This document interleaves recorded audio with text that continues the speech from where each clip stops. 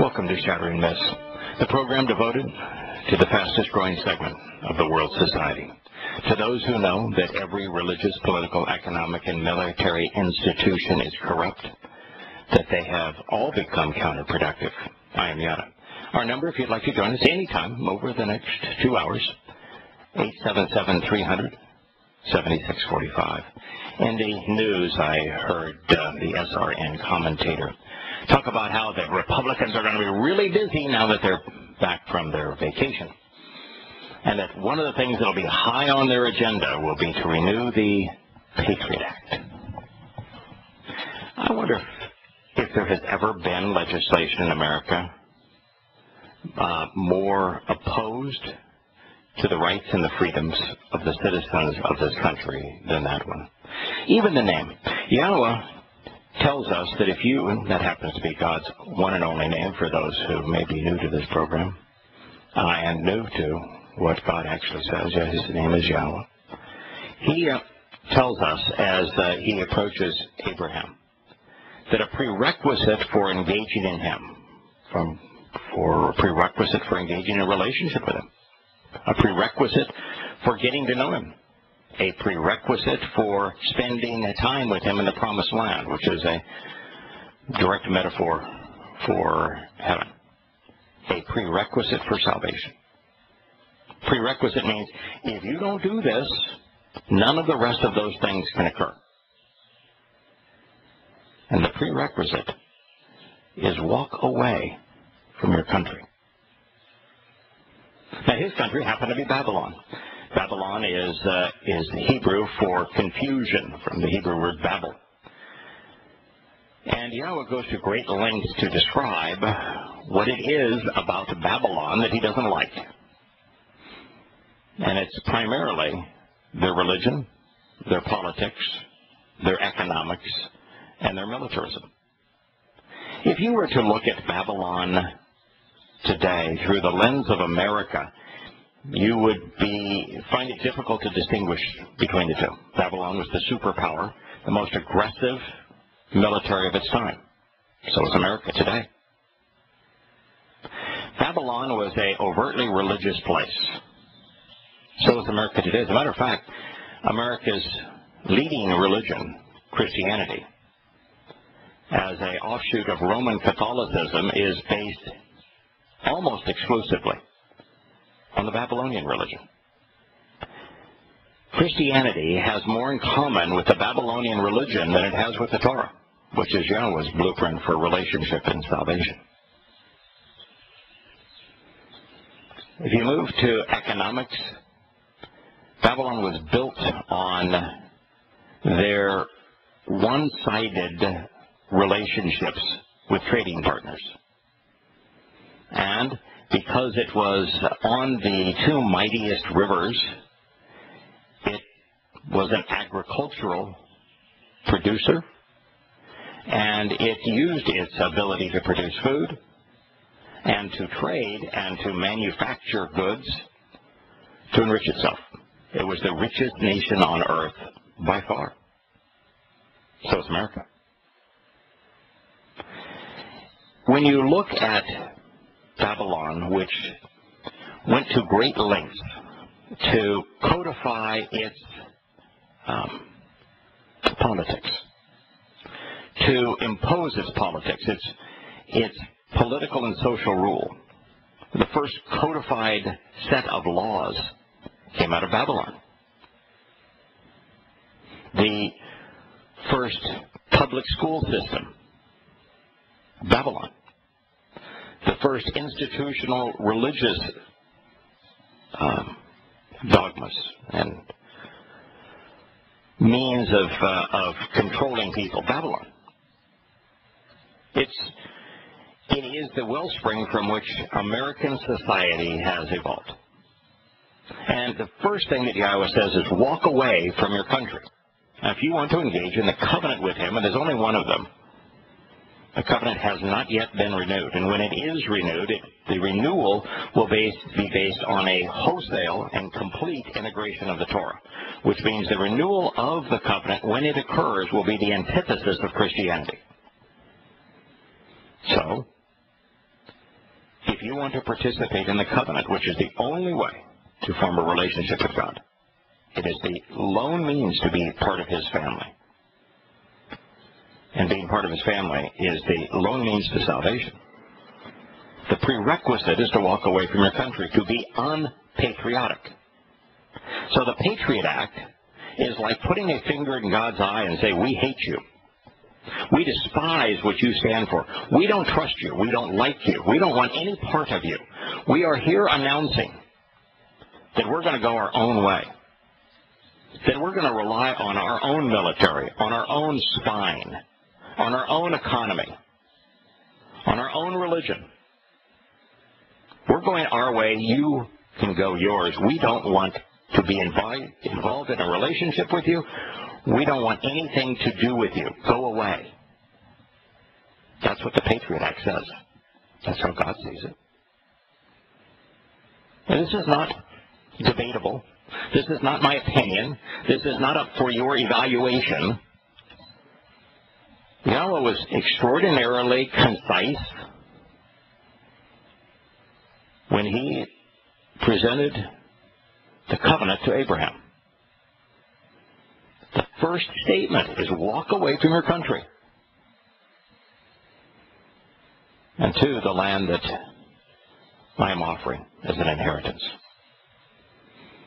If you're not willing to walk away from your country, if you're a proponent of the Patriot Act, you are never going to enter heaven. Now, to be careful here, if you are a proponent of this, and that is something that, like the Republican congressmen and senators that want to renew it, and like the Republican president who enacted it, if you are a proponent of it, then I can assure you, you'll never know God. You'll never be saved. You'll never engage in a relationship with him. If you are just acquiescing to it, but somewhere deep down there is the motivation to shed your ignorance and to stop being irrational and to actually know why the Patriot Act is counterproductive against your interests and why Yahowah's plan is the antithesis of it and is in your interest.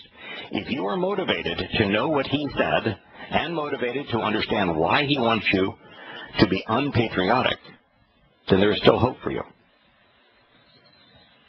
But it's just hope until such time as you act upon those things.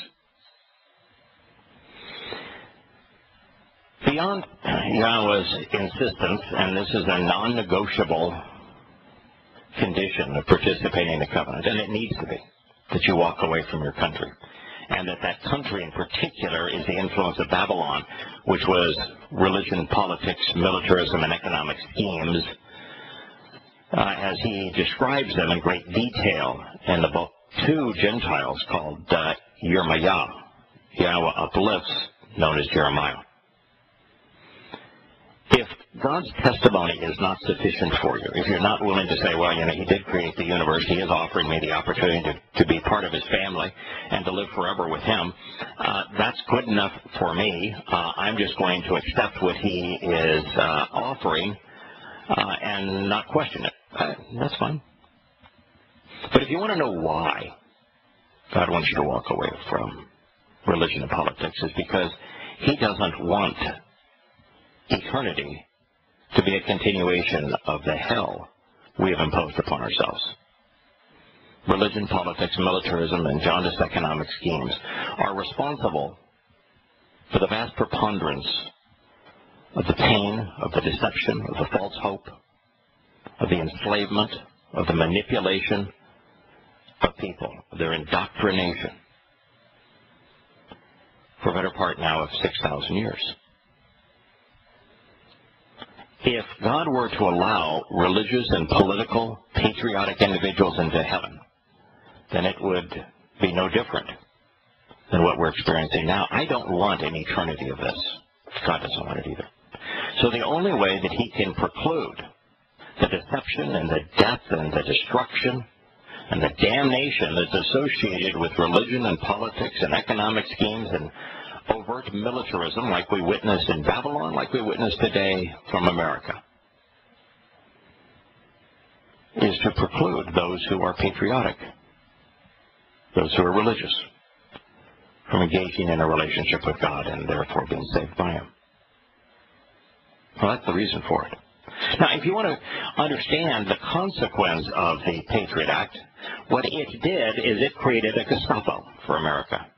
It created a homeland security apparatus that was the equivalent of the mission of the U.S. military. You see, the U.S. military, as a Department of Defense, and of the institution that is acclaimed by patriots as being responsible for American freedom, now none of which is true. It isn't a defensive institution at all. It's an aggressive institution. It's imposing itself on the rest of the world. It's not defending America. But that is the way that it's presented. So the way that America justifies having the largest military in the world is to say that it is providing for American liberty and defending America from invasion, from harm. And yet, what is the mantra of the Patriot Act? Doesn't it then create a parallel national institution to do exactly the same thing? To spy, to use all manner of federal agents armed to the hilt to protect Americans from harm? Same thing. In fact, they're engaged in exactly the same foe, although neither will actually use that foe's name. The foe, of course, is Islam and Islamic terrorism. But what we've created is a shadow military. This one overshadowing America. And as a result, it was the greatest loss of freedom in American history with a single act. If you're a patriot, go to hell. You're headed there anyway. I found it interesting, not that Dzhokhar Tsarnaev was convicted on all counts. And his only defense was, yeah, I did it, but my brother talked me into it. Yeah, I did it, but my brother talked me into it. Yeah, I maimed 200 people. And I killed, where was it, 2 or 3. And I did it in the name of Islam. And while being shot in that little tub of a boat, I wrote in that my brother was a martyr and is already enjoying the virgins in Allah's paradise. And I will be there soon to join him. Yeah, you confessed to the crime in court. Admitted, yes. You admitted while you were being hunted that you did it, and you admitted in the court that you did it. So, you know, a conviction, big whoop. I mean, it's when you confess to the crime and your only excuse is, my brother talked me into it, and you're an adult. Yeah. We wasted our time with the trial. But what I did find interesting was Mommy Tsarnaev's comments. Now, she, of course, is ugly. Now, that's not her fault. But she exacerbates her ugliness by wearing a burqa. Now, she only wears the headscarf and is covered from head to toe in a tent below the neck with the headscarf. So you can actually see her face, which is why I say that she's ugly. Exacerbated, of course, by her religious apparel. She says that, no, her sons are innocent. That they didn't plant the 2 bombs that they're photographed planting that killed 3 people and wounded 300, mutilating 200 of them. No, she says the United States will ultimately pay for framing them. Oh, jeez. Here's your sons admitted to it.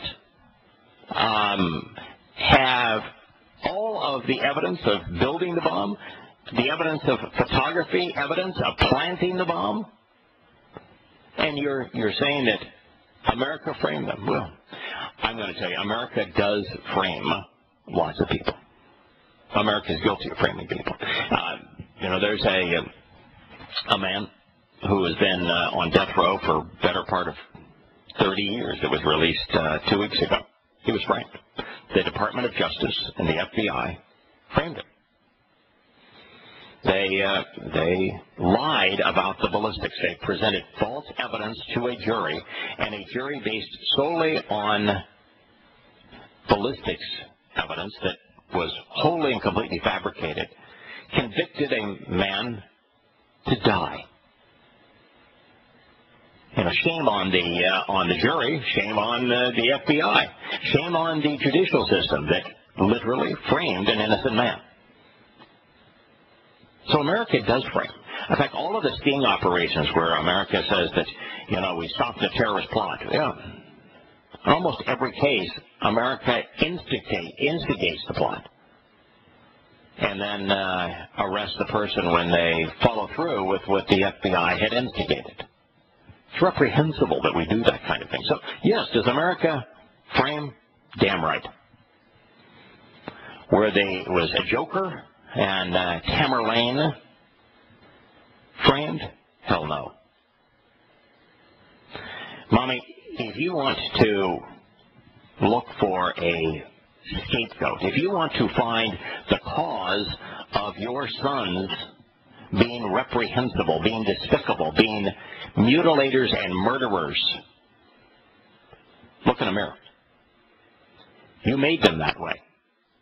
You and your goddamn religion. You are wholly and completely responsible. You ought to have been tried right along with them and your religion as well. She said, my sons are innocent as all those who are being killed by America. Wow. You see, that's part of a problem of bombing a religion, of using your military to go after a religion, which is what America did in Afghanistan. It's what America did in Iraq. It is what America has done in Somalia. It is what America did in Libya. We didn't use words. We used bullets and bombs. And we claimed that just as it was the case in Yemen, that when we fired our drones, missiles, and when we shot our rifles, and when we dropped bombs from planes, that we were fighting insurgents, that we were fighting terrorists. But the fact is that 100% of those that America has killed overseas were civilians. 100%. We haven't killed anybody that was part of an army. We killed civilians. We killed the most religious element of the society. We killed people because they were being religious. That's what we did. There's no dispute about that. It's a statement of fact. Now, does that make the people we killed innocent? No. Welcome back to Shattering Myths. Yes, she whined, my sons are innocent as all those being killed by your country. Zubeidat Tsarnaev wrote, today they are killing Muslims, and tomorrow will come your turn, and he who doubts this is deeply mistaken. The fact that America killed her eldest son is indisputable. Her oldest son, though, had just perpetrated a heinous crime. Wounded 300, mutilated 200 of those, killed 3. He had just perpetrated a heinous crime, and he was avoiding arrest by shooting at the cops. Now, I am wholly opposed to cops having the power to tell anyone that they must put their hands up, that they must lay on the ground, that they have to respond to their orders as if their orders were law. I think it's reprehensible that we've empowered police in a country that pretends to be free with that power. And I am always against a police killing unless the individual is actively engaged shooting their gun. They not only have a gun, but they're shooting their gun. Go ahead and kill them. Tsarnaev was in that case. So, don't have a problem that he's dead. And in that case, he's dead because he not only committed a crime, but he chose to die trying to kill others. But you need to understand, folks, that 100% of those America has killed, and our invasions of Afghanistan and Iraq have left somewhere between 350,000 and 1 million people dead. And if you combine that with our bombing of Libya and our involvement in arming both sides in Syria and our drone missions over Yemen and the civil war that has ensued, then the death toll of America's malfeasance in the Islamic world is absolutely and unequivocally over 1 million. Now, those 1 million people, many of them were killed as a result of the civil war that we not only enabled but made inevitable. A civil war where we provided the weapons. Now, you may say, well, it was Muslims killing Muslims and Muslims killing Christians. It's not America that pulled the trigger, and America, therefore, is not responsible for the terrorist bombings of fellow Muslims. Oh, but yes, we are. And the reason that we are is the same reason that in the justice system in America, if you supplied the gun and you created the conditions that that gun was fired, and it was fired largely in your presence, using your weapons because you created the source of anarchy, you're guilty of murder every bit as much as the person who lit the suicide bomb. Kirk, what do you think? How many of those deaths do you think America's collective soul is stained with, of the 1 million people who have died because of our recent adventures in the Islamic world? Well, I think you're being conservative when you say 1 million, because if you allow people knowingly to, if you knew somebody's going to slaughter a bunch of people and then you aid them. Yes. Yeah, you give them the weapons.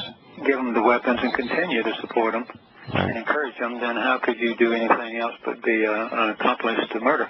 Right. You know, the Shias in Iran view America as the second most reprehensible country on earth. They always speak of America as our enemy. Mm-hmm. When they play war games, it's always against America. So you'd wonder, how is that possible when we gave Iraq to Iran, which it was, in a sense, gave Syria to Iran, which led to Iran taking over Lebanon because Syria was dependent on Iraq, which we gave to Iran, which made Syria dependent of Iran. And we gave Iraq, and therefore Iran, one of the largest militaries in the world. All those weapons, all that training, all those munitions, we gave to the Iraqi military, which was wholly Shiite and controlled by Iran. Mm-hmm. So you would think, they ought to love us. Look what they did. America provided the weapons and the situation where Shia Islam, for the first time in its history, was growing more powerful than Sunni Islam. You would think they would love us. But no, they hate us because we are the largest weapons supplier to Saudi Arabia, to Pakistan, to Turkey, to Egypt, And we have armed the Sunni mujahideen that are fighting the Islamic State, that we are arming them. So for that reason, they hate us. And so that's why you don't engage against a religion with bullets and bombs. No matter what side Mommy Tsarnaev is on, she's going to view America as the enemy. Mm-hmm. Did anyone ever love us in Russia or the communist countries or the Nazis when we supplied them with stuff leading up to the wars? Boy, yeah. Look at the last two world wars, where we were on the side of Russia, and particularly in World War II, where we provide the Russians with tanks and with weapons of all kinds. Yeah. And what happened after the war? They essentially turned those weapons on us. Yeah. And started to threaten us. What happened in China when we turned on Chiang Kai-shek and started to arm Mao Zedong? Did he thank us, or was his thanks Korea? It was Korea, exactly. Yeah, exactly. And how did the Soviets thank us? That was Vietnam. Mm-hmm. How did Al-Qaeda and the Taliban thank us for providing $5 billion of weapons to them during the Carter era when we armed them to fight a proxy war against the Soviets? How did the Taliban and Al-Qaeda thank us? Well, they just kept Afghanistan after they took it over from the Russians. Yeah, and then started to terrorize Americans. Yeah, if you arm someone because they're the enemy of your enemy, it's going to end up that they're going to turn those weapons against you. I mean, name a situation where it didn't happen that way. I don't know any. I mean, I'm pretty good on history. There are not any. No. You arm someone else who doesn't like you to help you fight somebody else, and then if they're strong enough, they take on you. Yep, the best enemy money can buy, as they say. Right. Yeah, look what we did to Nazi Germany, and then what happened? Oh yeah, as a consequence. Throughout the whole war, they were still having them. Yeah, who was the largest seller of steel and of fuel, which are the two? That's the mother's milk of a military. Steel and gasoline fuel, both diesel and gasoline for airplanes, for ships. Who was the largest source of metals and fuel to the Japanese? Well, I think we were for a long time. We were, the United States of America. Who's the biggest supplier of anybody, of all those things? We are no longer the largest supplier of steel, and we're no longer the world's largest supplier of fuel. We are the world's largest supplier of bullets, bombs, and things that destroy and kill. We're the largest exporter of death the world has ever known. Mm-hmm. And do you think we're making friends when we do it? Yeah. Along those lines, do the Emmons teach something different there that they don't teach everywhere else? I mean, do they teach them to, gosh, we need to be nice to these people because they've helped us? What you're saying is does Islam differ? Now, while there are two sects of Islam, and some would say there's three because there's this Sufi spiritualism, but they represent less than 1% of Muslims. It's kind of like calling the Church of Scientology Christian. So let's realize there are two sects of Islam. Do they have a different Quran? No. No. Do they have a different prophet? No. Do they have a different Sunnah, which is the example of Muhammad? No, the Sunnahs are the Sunnahs. Do they have a different set of hadith, since there's only 4 collections of hadith written within 200 years of his death? Do they have something, a different collection other than Muslim and Bukhari, Ishaq, and Tabari? No, they're all reading from the same script. Same exact prophet. prophet, same founder, same God, same Quran, same collection of hadith, same sunnah, same sharia. I mean, it's all the same. The only difference is who's in charge. It's kind of like they ripped between Roman Catholicism and Eastern Orthodox. Yeah, Eastern Orthodox. Greek Orthodox, Eastern Orthodox. It's just who's in charge. Yeah, it's a power struggle for who's in charge. The religion's the same. Well, there was very little difference when the English Church kicked out the Pope and stole all that stuff. Oh, yeah. Protestant Christianity, as it was originally conceived in Great Britain, over the issue of power struggle. This one, divorce was the issue, but it's just over who is more important, or more impotent, as the case would be, between Britain and the Roman Catholic Church. The Anglican Church, the only difference between Anglican Christianity at the time and Roman Catholicism was who was in charge. And if you think that was the birth of Protestantism, you can claim it as such, but that means that Protestantism and Roman Catholicism are exactly the same beast. Yeah, just different people in charge. And you look how close Protestant Christianity is to Roman Catholicism today. I mean, the difference is crosses versus crucifixes, and greater veneration of Mary and a pope. What's the difference beyond that? The terrorist manufacturing facility, the bomb-making facility, the actual source from which the bomber emerged, Mommy Tsarnaev, wasn't finished. She had more to say about the connection between her sons, the terrorist, the bomber, the murderer and mutilator of Islam that she herself manufactured. She said, how can a mother feel? Who gives a crap how you feel? You made these monsters.